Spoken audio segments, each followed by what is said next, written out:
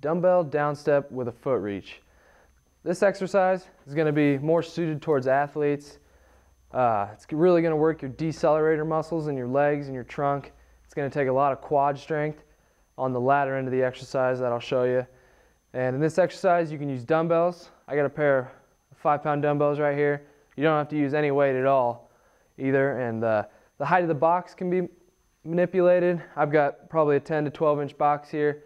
I wouldn't go any higher than 18 inches on this exercise, but probably stay between 10 and 18 inches. And the amount of repetitions probably stay between 8 to 10, no more than that. This is going to take a lot of leg strength to get yourself back up.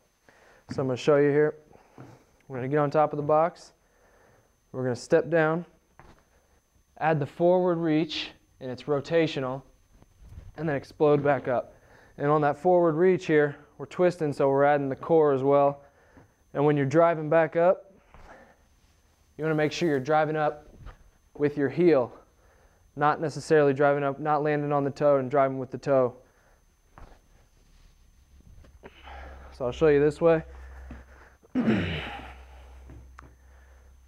make sure you're alternating legs.